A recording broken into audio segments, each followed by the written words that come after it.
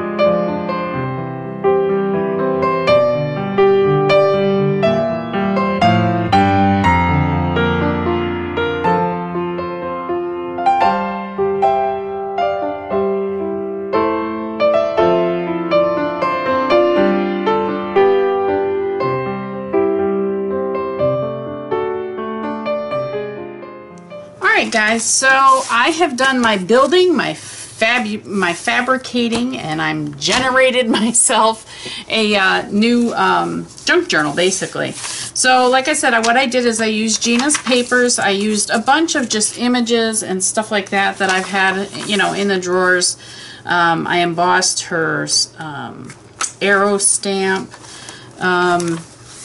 These are in her Etsy store. These are a digital, and you know, I had quite a while ago had gotten those and printed them out and cut them all out, and so there's just odds and ends. This is something Gina sent to me. Okay, and what I did is I went ahead and I put some washi tape on the edges just because I wanted to sturdy it up a little bit, because it is just basically copy paper, but it's cool. It's going to work out just fine. So I just wanted to give you guys a quick flip through. Let's see. Make sure where I went. Here's this one, this one, this one. Some stickers that I had. Okay, these two that I had done out with inks. And like I said, I just added a little bit to every page. Some pages not much, but washi. And what I'm going to do is I'm going to take this journal, and every time I want to work with some of Gina's products and design team and that type of thing, I'm going to use this journal to do it. This was a koi that was on a postcard that she gave out quite a while ago. And this, just so you guys know, this is my most favorite painting, and I actually have it hanging on my wall in my art studio. So I absolutely love that. And there it is. All right, so don't forget this month to check out the other artists in the description box below. If you have any questions, please let us know. As always, don't forget to like, comment, share, and subscribe, and have fun. That's what life's all about. Happy creating. I'll talk to you guys next month. Bye-bye.